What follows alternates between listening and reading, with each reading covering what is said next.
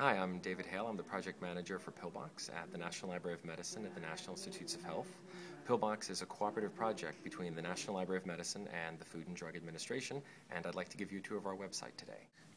So we're looking at the Pillbox homepage. There's essentially two ways that you can identify an unknown medication. So the first here is this Adobe Flash application, and we can identify medications based on their physical characteristics. So that's the imprint, what's written on the pill, the shape, the color of the pill, the size of the pill, or the lines that are written on a pill.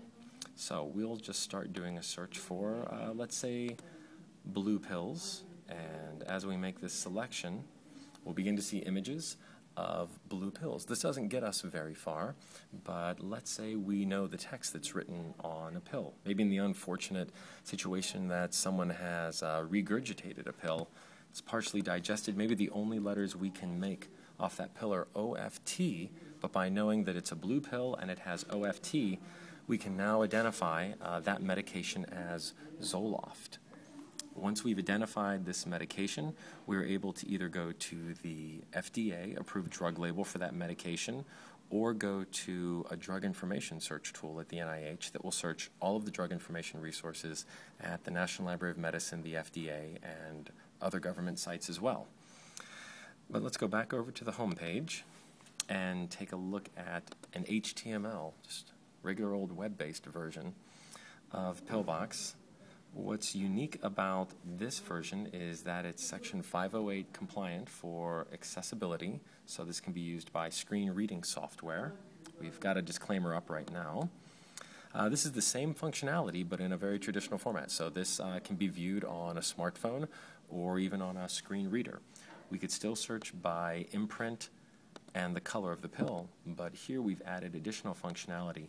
We can start to search by the drug name. So if you're looking for acetaminophen, and it can be pretty difficult to spell, we do a couple tricks here. So we can do predictive text entry for that, so you don't have to spell the entire drug name. But what's interesting is we've added features such as inactive ingredient searching. So if you're a person with an allergy to a particular component that's used as inactive ingredient within a medication, you can search for it. So I'm going to search for benzoate, and the reason I'm choosing benzoate is because there's evidence that persons with asthma may have their symptoms aggravated by this. So if you're a person with asthma, you would want to make sure that, well, you and your physician, that your medication doesn't contain benzoate.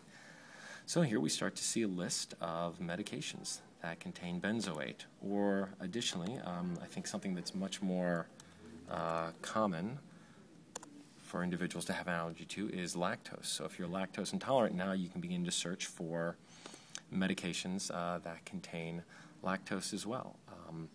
We have other search capabilities. You can search by the drug label author, even the DEA drug schedule. This is important for law enforcement, but mostly what we're trying to do here is make drug information that's already open and available actually accessible and meaningful at a point of care, whether it's being used by a patient, a physician, a caregiver, or someone at a poison control center. And that's really the focus of what Pillbox is taking information that's already available and putting it into a form that's usable and helps improve outcomes. Thank you for that tour. Thank you.